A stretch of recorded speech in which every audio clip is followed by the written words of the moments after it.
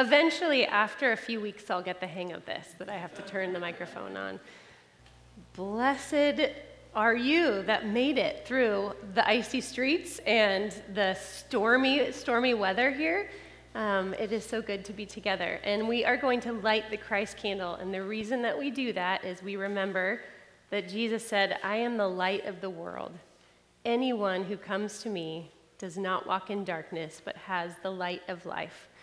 And we light this candle, and it's a good practice to do even when we spend time alone with the Lord, to remember that the light of Christ, on a week when many of us have gone without light, is with us always. So I want to invite you to stand for our call of worship if you are able.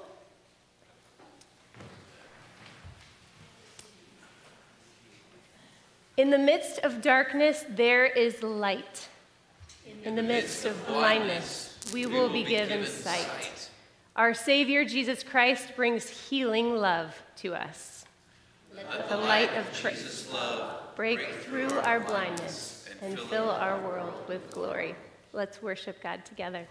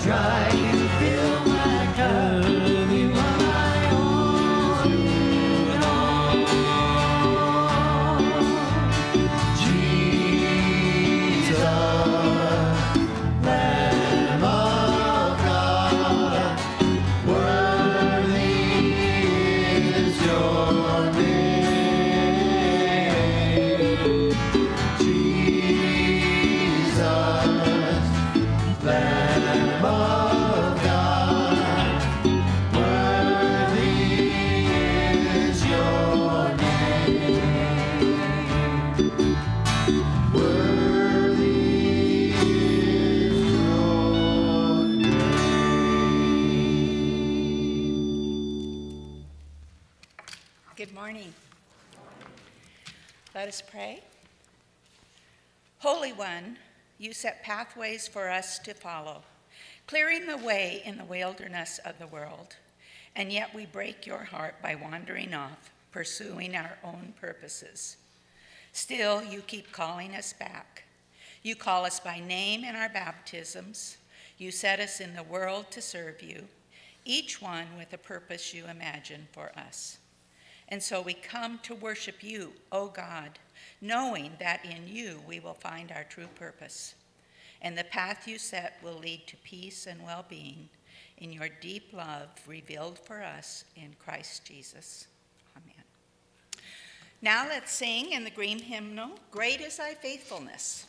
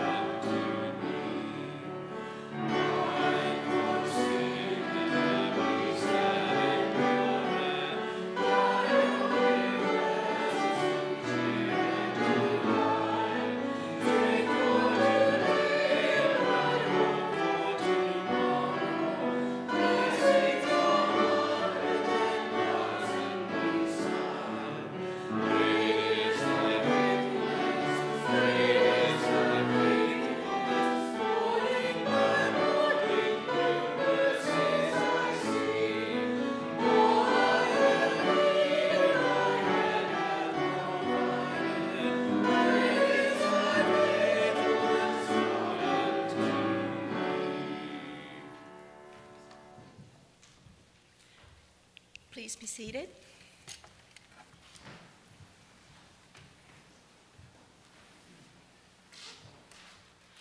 Assured that the one who calls us to hear and obey already knows the confessions of our hearts and is ready to forgive, let us confess our sin before God and before one another. The one who pardons, heals, and strengthens all who repent calls us to name our failings and our hopes. Let us confess our sin in the presence of God and one. First in corporate prayer and then in silent confession. God of mercy, we confess that we resist change, even when your word compels us to consider our actions or opinions. We are set in our ways and prefer to consider the changes others should make. Forgive us. By the power of your Holy Spirit, give us new eyes for seeing, new ears for hearing, so that we may follow Jesus more faithfully day by day.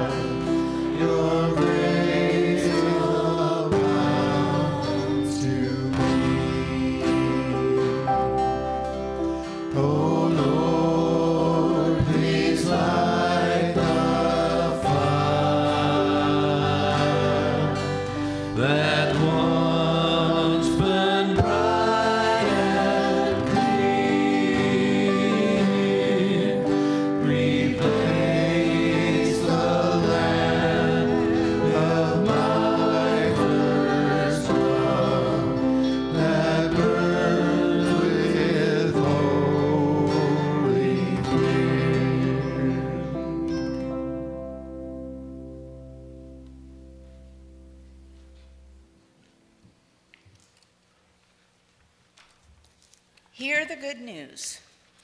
Who is in a position to condemn? Only Christ. And Christ died for us. Christ rose for us. Christ reigns in power for us. Christ prays for us.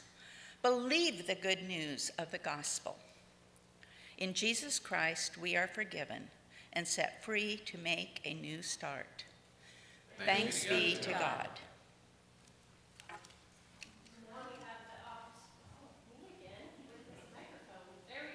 On? You can hear me now. Okay. Now we have the opportunity, so we confess. We go through this process of remembering who we are in light of who God is. And then we are given the words that remind us that we are forgiven, these words of assurance. And then we get to hold the peace that comes from knowing that we've been forgiven, that we live freely. And our call is to pass that peace on to the world. So we start in this room, and then we go outward. But first, I want to invite you to stand up, and we're going to pass the peace on to those who are watching online. So that narrow camera, let's pass the peace. May the peace of Christ be with you who are watching online with us. And now, congregation, may the peace of Christ that reminds you that you are forgiven and loved and held and free be with each of you. Pass the peace.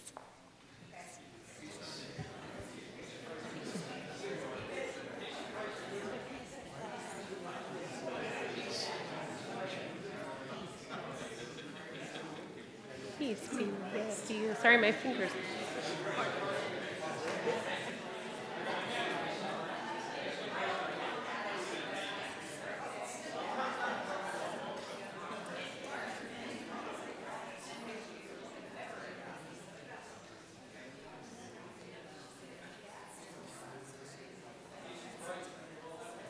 Peace with you.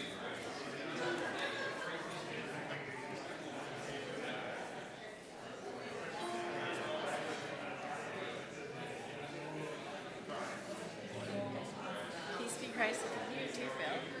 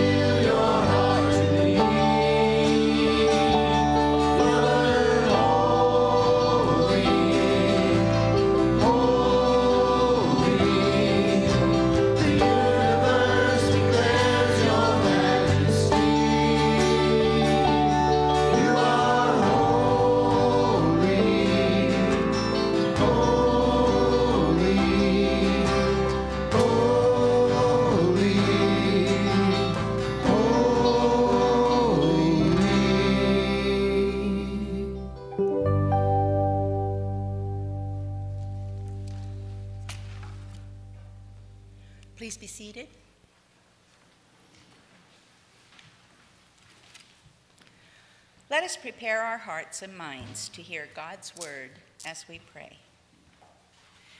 Creator God, your word set creation in motion, and your Holy Spirit to set our minds in motion.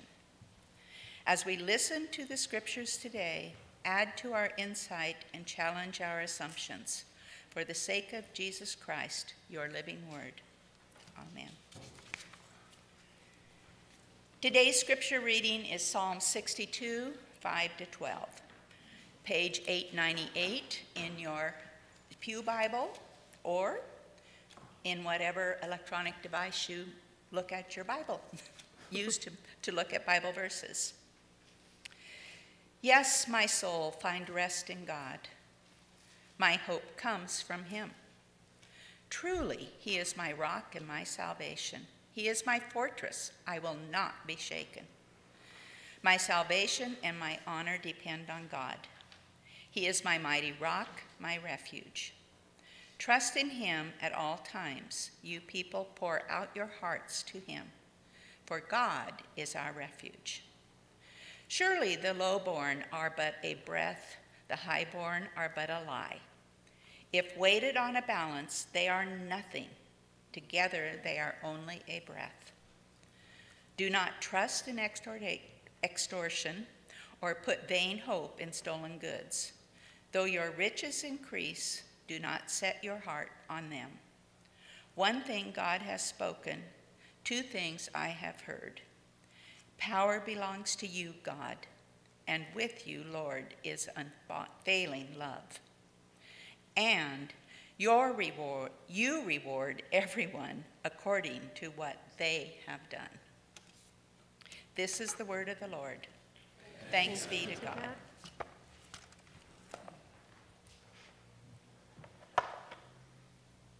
I've been practicing lifting weights so that I can do this every week.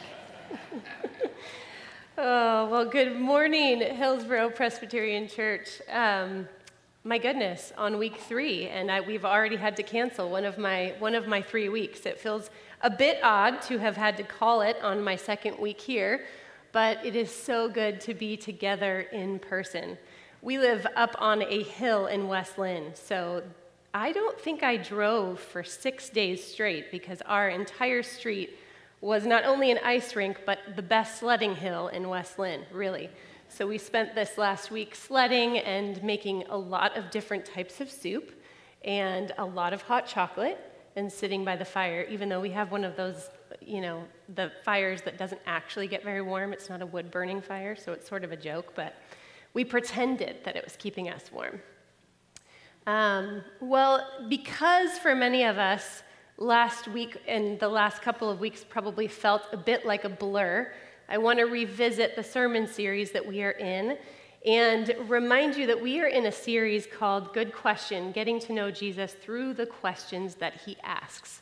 So we are in our third week, so if you missed the last 2 weeks or if you are new or visiting us online today, we have been looking at some of the questions that Jesus asked in Scripture. We've been sitting with those questions. We've been holding them and wondering about them, inviting them to shape our understanding of who Jesus is and who God is inviting us to be through those questions. In Scripture, Jesus asked more than 300 questions. And even though there are only 183 questions that are recorded that are asked of Jesus, he only is said to have answered directly 8 of those questions. So that tells us that the primary way that Jesus communicated was through questions and also through parables, which both forms of those communication require a great deal of listener interaction and engagement. Jesus asked questions to connect with people. Jesus asked questions to challenge people and to transform people. So by spending some time with the questions that Jesus asked, we will discover a bit more of the heart of God.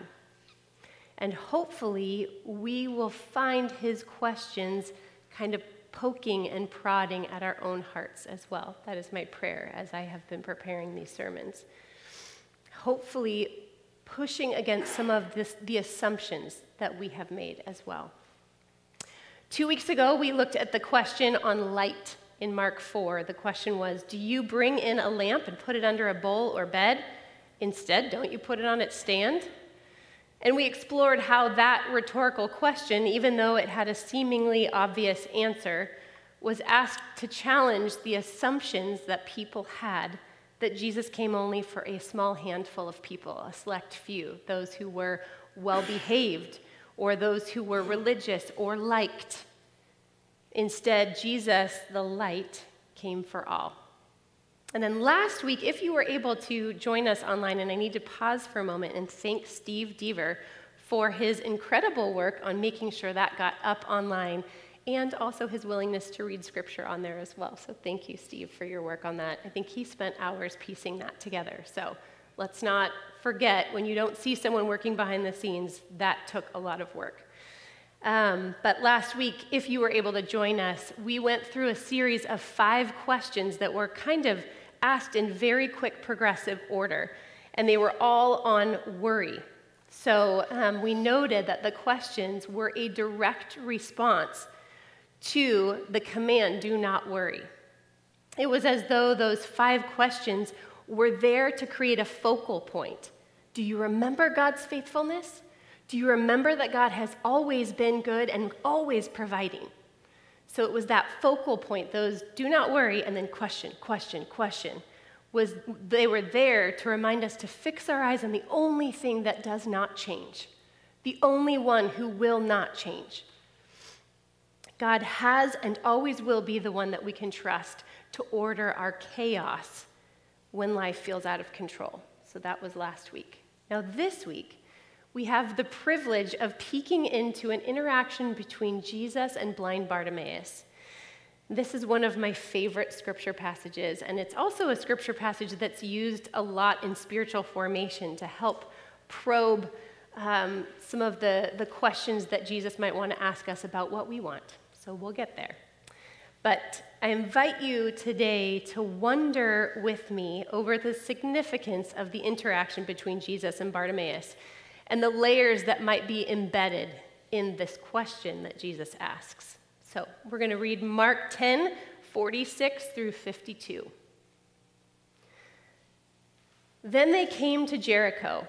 As Jesus and his disciples, together with a large crowd, were leaving the city, a blind man, Bartimaeus, which means son of Timaeus, was sitting by the roadside begging. When he heard that it was Jesus of Nazareth, he began to shout,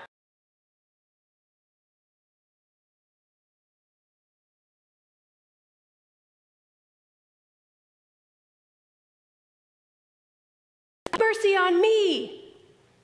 Jesus stopped and said, "Call him." So they called to the blind man, "Cheer up, on your feet, he's calling you." Throwing his cloak aside, he jumped to his feet and came to Jesus. Here's the question. "What do you want me to do for you?" Jesus asked him. The blind man said, "Rabbi, I want to see." "Go," said Jesus. "Your faith has healed you." Immediately, he received his sight and followed Jesus along the road. This is the word of the Lord. Thanks be to God indeed. Well, our passage for today started with verse 46, and it opens with the word "then," which should prompt us always when we see a word like that to ask the question, when? So if you actually have your Bible open, you can turn back, but you don't have to, because I'll summarize for you. But if we look at what came just before Jesus' interaction with Bartimaeus, we will see that moment where, and this is my shameless plug for The Chosen, if you haven't watched it, it is so well done. And yes, thank you, it is so good. But anyway, so this probably isn't what James and John looked like, but we're going to go with it because they are James and John in The Chosen. But James and John, son of Zebedee, known as sons of thunder, So directly above Bartimaeus is when James and John ask Jesus if they can sit on the right and the left of Jesus in God's kingdom. And they want the privilege of sharing in the glory of God. This then leads the disciples to get really jealous, which gives Jesus the opportunity to remind them, yet again, that the Son of Man did not come to be served, and this is actually in the passage directly above. The Son of Man did not come to be served, but to serve, and to give his life as a ransom for many. In other words, you don't know what you're asking. My way is not your way, so stop being so blind. And because we know that each gospel story is woven into a larger gospel theme, it would help us to remember again that the Gospel of Mark is emphasized over and over and over again that God came in a very mysterious and very unpredictable way. And even those closest to him didn't understand just who he was or how God's kingdom works. It was just too backwards for them to accept that God came to serve and to give his life as a ransom for many. So these two brothers, James and John, completely oblivious, and for lack of a better word or term, blinded by their desire, their passion, these sons of thunder, to be the greatest in God's kingdom, are the ones who set the scene for what is to come. So these two help us to understand the context of the next passage, which is what we are going to lean into. Then they come into Jericho and encounter a physically blind man named Bartimaeus, who ironically seems to see so much more clearly than they do, right? They have been journeying with Jesus for all these years, and yet Bartimaeus is the one that seems to get it. Bartimaeus is the one that cries out. And what's interesting is that Bartimaeus is the only person in the Gospel of Mark who is named, the only healed person. So Jesus performed a lot of miracles in the Gospel of Mark, but Bartimaeus is the only one who's given a name. Why is that? Well, we can only guess. The name Bartimaeus, bar, means son in Aramaic, and Timaeus means Timothy. But to the early reader of Mark's Gospel, it could have brought to mind a famous essay written by Plato called Timaeus. I'm going to read a portion of this, and I'm going to put it on the screen because I know some of you are auditory learners, some are visual learners, so it might help. But I wonder if by putting the name Bartimaeus, the only name of a healed person in this passage, if this was brought to mind by the early listeners. Plato writes, "The sight, in my opinion, is the source of the greatest benefit to us. For had we never seen the stars and the sun and the heaven, none of the worlds which we have spoken about the universe would ever have been uttered. And from this source we've derived philosophy, than which no greater good was or will be given by the gods to mortal man. This is the greatest boon of sight. And of the lesser benefits, why should I speak? Even the ordinary man, if he were deprived of them, would bewail his loss, but in vain. God invented and gave us sight that we might behold the courses of intelligence in the heaven and apply them to the courses of our own intelligence, which are akin to them." I'm going to read that last sentence one more time. God invented and gave us sight that we might behold the courses of intelligence, capital I, in the heaven, and apply them to the courses of our own intelligence, which are akin to them. There may be absolutely no connection whatsoever, but could it be that this name Bartimaeus was inserted in the gospel story as a subtle way of echoing back to a familiar text that would reiterate in the minds of the listeners the importance of sight, or to encourage the listener to wonder about what it means to truly see, or maybe to question what makes someone truly blind? Maybe, and maybe not. It's just an interesting detail that could have held significance for the early listener. So back to our story. This is the very last healing that Jesus does before entering Jerusalem, where he will be crucified. And yet, despite his fixed gaze on what is coming, we are told in verse 49 that Jesus stopped on his way. Why did he stop? First, I believe he stopped because Jesus is interruptible. And that is something I aspire to be better at, especially after a week of having my children at home who I love so much.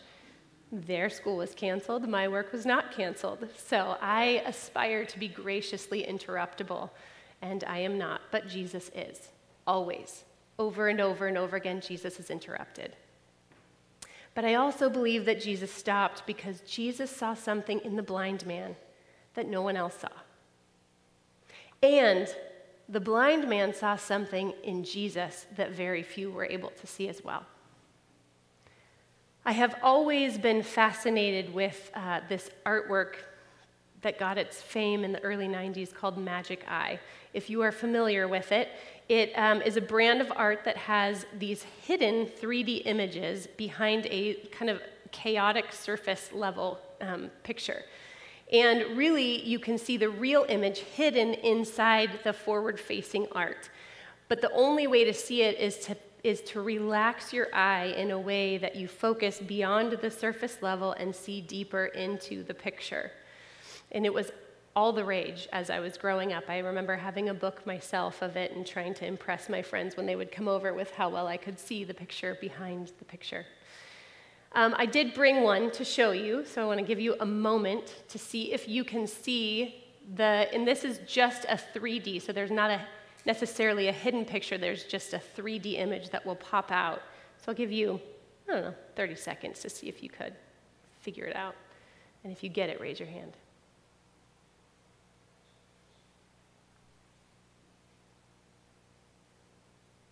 It's hard on the screen, isn't it? Did you get it? A little bit? What do you see? Oh, it's a word? Now I gotta look closer. I only saw 3D fish jumping out.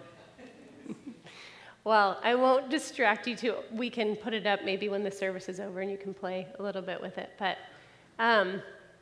these pictures provide a beautiful illustration for the ability to see beyond the surface level to what is actually happening below. Let's take it down so that it's not too, everybody's like, what is that?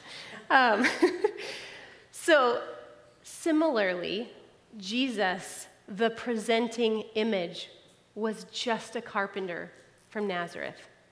And that's all most people saw when they saw him. He was Joseph and Mary's kid. He was the one who got left behind at the temple because he had to stay at his father's house, and nobody understood what that meant. He was the cousin of the eccentric guy who was baptizing people and eating honey and locusts in the desert. But Bartimaeus saw something different. His blindness was only skin deep. He could see with the eyes of his heart. And he seemed to know with his whole being that this man who was passing by was not just an ordinary teacher. He wasn't just a simple rabbi. So he called out, and Jesus stopped. Most people could not see the king behind the carpenter, just like most people could not see the wisdom behind a blind beggar. But by inviting him to speak for all to hear, Jesus offered Bartimaeus his dignity. And he offered the crowd another chance to understand how God's kingdom works. And I wonder if that very act of throwing his cloak aside was Bartimaeus' way of throwing aside the weight that he'd always carried. The weight that was imposed on him by others that made him feel invisible, discarded, and voiceless. What do you want me to do for you? The question seems so silly in light of the fact that Jesus was staring a blind man in the face. What do you mean? Of course he wants his sight. Seriously? But Jesus never asks empty questions, does he? This was not a silly question. I believe it was a question intended to go far deeper than the surface level. Sure, he could heal his eyes without even asking, but Jesus was offering so much more than vision repair. By giving Bartimaeus the chance to speak up, maybe for the first time in his life, this blind beggar was seen. He was seen as a human. He was seen as someone with needs and a voice and given dignity.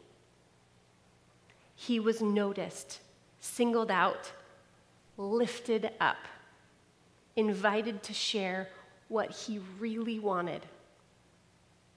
What do you want me to do for you? And I imagine that voice so loving, so gentle. Now is your chance. You get a turn to speak. Your voice matters. Rabbi, I want to see. This word used for rabbi was the only time in Mark's gospel that it was used in Aramaic. The reason that matters is because it was a very deeply respectful term that meant my teacher. My teacher.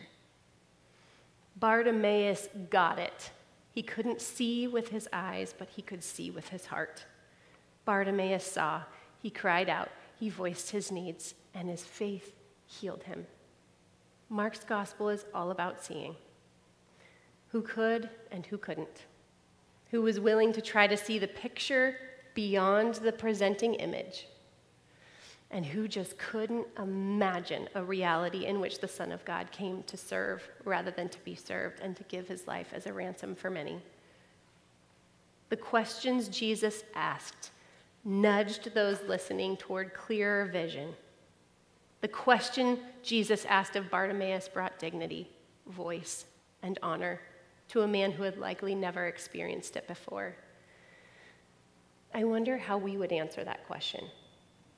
It's a good one to sit with. Imagine Jesus sitting next to you. Or, I think as Jesus does, placing his hands on your face, looking you in the eyes and saying, "What, dear one, do you want me to do for you?"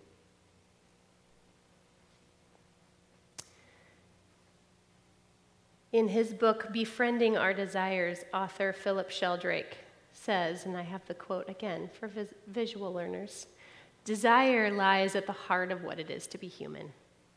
There's an energy within all of us that haunts us and can either lead us to set out on a quest for something more, or it can frustrate us by making us nostalgic for what we do not have. This is true of all of us. In its deepest sense, it's a God-given dimension of human identity. It pushes us through the limitations of the present moment and of our present places toward a future that is beyond our ability to conceive.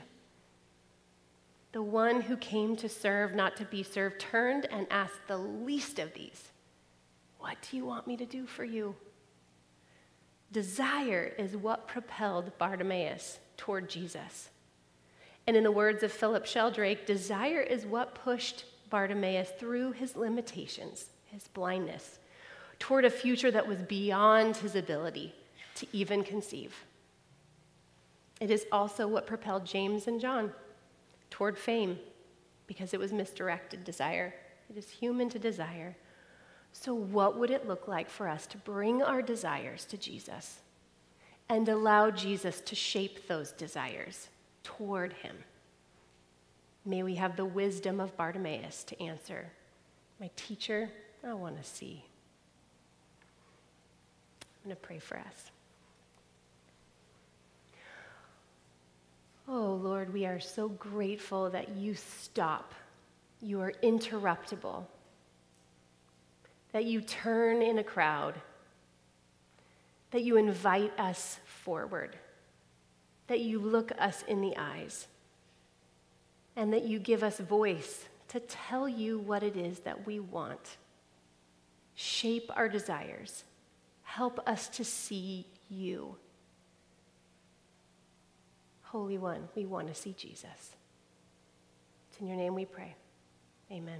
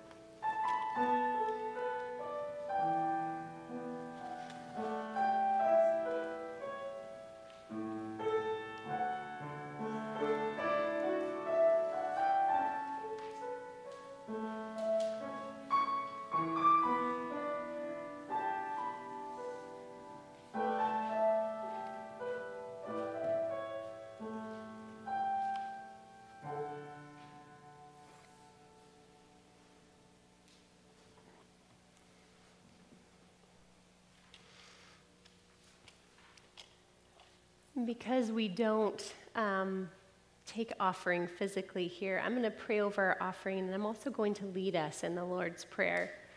So we'll pray together, and then I will pray over our offering. So let's pray.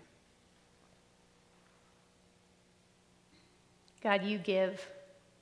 Everything we have is from you. So we pray that you loosen our grip on the things that we're holding on to, that we insist on keeping. Because you're a generous God. So, Lord, open our hands. The things that we hold in our hands, the worries we have over the people we love,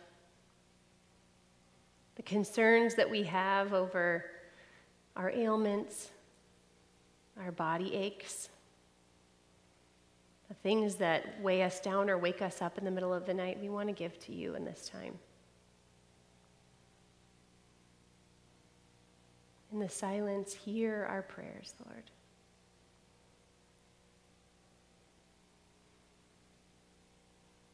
And Lord, for the things that we just don't even have words to pray for, the groans in our world, the pain, the devastation, the wars, the fear, we pray the prayer you taught us to pray, saying, Our Father, who art in heaven, hallowed be thy name. Thy kingdom come, thy will be done, on earth as it is in heaven. Give us this day our daily bread. Forgive us our debts, as we forgive our debtors. Lead us not into temptation, but deliver us from evil. For thine is the kingdom, and the power, and the glory forever. Amen. God of new possibilities in Christ, you breathe a future for each of us, inviting us to flourish in our faith. Use us and the gifts that we offer to create new possibilities for those who are uncertain about what the future holds. For we trust that you hold the future for all of us. Amen. Invite the worship team forward.